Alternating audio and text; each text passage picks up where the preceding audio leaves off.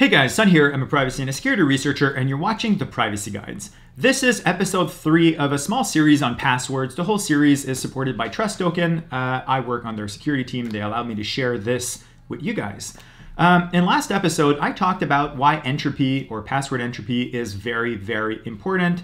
And I showed you guys how entropy works. We use dice rolls in order to generate entropy and stuff like this. If you haven't watched it, I'll link to it in the description. In today's episode, we are going to be talking about hardware random number generators. So yeah, in last episode, we used dice rolls. The cool thing with dice rolls, especially when they're precision, dice or die, there was a whole conversation on which one I should use.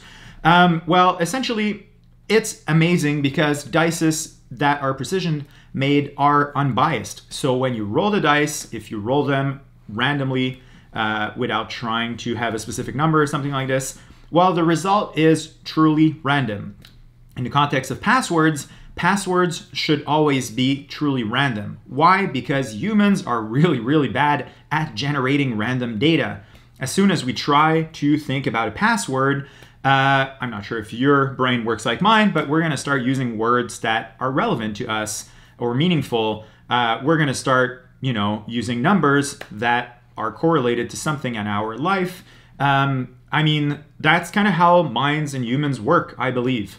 That's why humans, being aware of this, created hardware random number generators. So computers, as we know, especially when we're browsing on the internet, when we're, connecting to web services, stuff like this, all of this uses encryption, and that's the HTTPS thing that you see in your browsers. That means that the connection between your computer and the server is encrypted. That is not the same as end-to-end encryption. More on this perhaps in a future episode.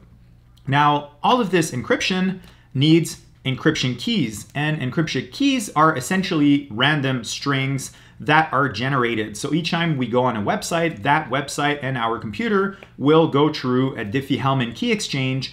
And that's a process where, using public key cryptography, both are going to agree on a symmetric encryption key. Symmetric encryption keys require both parties to know the key. Hence, why we need to generate those randomly. If those keys were to be deterministic, someone could quite easily eavesdrop or, pull off a man-in-the-middle attack. That is why computers have to be able to generate truly random data. And to that extent, the best way of doing this is using physical phenomenons, as I mentioned here, such as phase drift of ring oscillators. There's a whole bunch of different ways of achieving this. I linked to a Wikipedia article on this. So essentially, computers are trying to simulate, in a way, dice rolls. They're trying to take something that has physical properties that are truly random and extract randomness from this. Now, the process of using a hardware random number generator, by the way, on Apple computers, recent Macs, the Apple T2 chip has its own built-in random number generator. Raspberry Pis have random number generators. I tried to dig more deeply onto this. It's usually proprietary stuff, which means that we don't have access to spec, which I find really sad, but nonetheless, most contemporary hardware has built-in hardware number generators, but they're slow. They cannot generate randomness fast enough for everything we're doing, because every time one uses our browser, there are a lot of keys being generated. So yeah, they're slow. That's why we use something called cryptographically secure pseudo-random number generators. And those are essentially algorithms that are usually seeded with some truly random data and can then extrapolate off this kind of like an infinite amount of randomness. And that is what is happening in the context of FreeBSD-based operating systems such as macOS. Fortuna is used. And on Linux, it's a different system. It's Cha-Cha 20. But essentially, the kernel has it implemented really low level in the operating system, and one can actually access it. So in the context of macOS, we can run this little command here. So there is a special device that is actually a virtual device that accesses the kernel pseudo-random number generator, and that is /dev/random. This here just sets the character set to ASCII, if I believe, if this is correct. And then we are using the tr command to essentially gis get data that is meaningful to us. So data part of this character set here, this is actually escaping, this is escaping the backslash.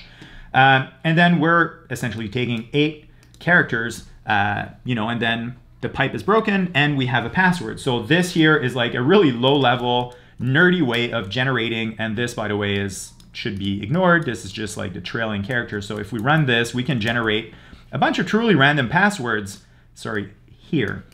Now, password managers will actually do something similar to this. So they are going to use operating system APIs to get access to that pseudo random number generator that is using the hardware random number generator to generate entropy and then extrapolate this and generate random passwords. This is how HTTPS works. This is how 1Password will actually generate truly random passwords for us. It's actually quite fascinating. So without hardware random number generators, computers would be inherently less secure. So we all want those. And in the project that I talked about in a past episode on how to use a Raspberry Pi to create encrypted QR paper backups, while we are leveraging that hardware random number generator in the Raspberry Pi. So yeah, I thought I would mention this. It's one of the key pieces of how computers are secure. More on passwords in next episode. I hope you're enjoying the series. If you haven't subscribed yet, smash that subscribe button and drop a like. This helps the YouTube algorithm more than one would think.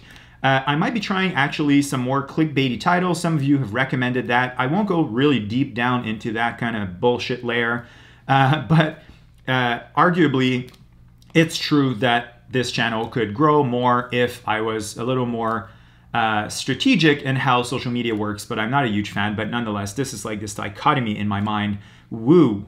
Okay, by the way, if you have questions, drop them in the comments. I'll be happy to cover those either in the comments or in future episodes. And this is a good time to mention that if you guys go on GitHub, so let's go on GitHub, or actually, sorry, I'll go here.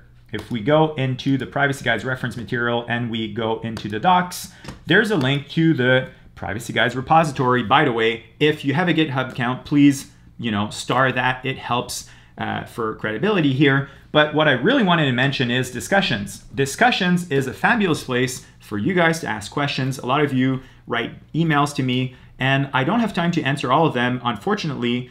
And also, there's a whole bunch of really smart people that are part of the Privacy Guides community. So if you have questions, please go on the Privacy Guides Discussions. And if you want to contribute to the community and share your knowledge, this is a fabulous place to help each other out as well.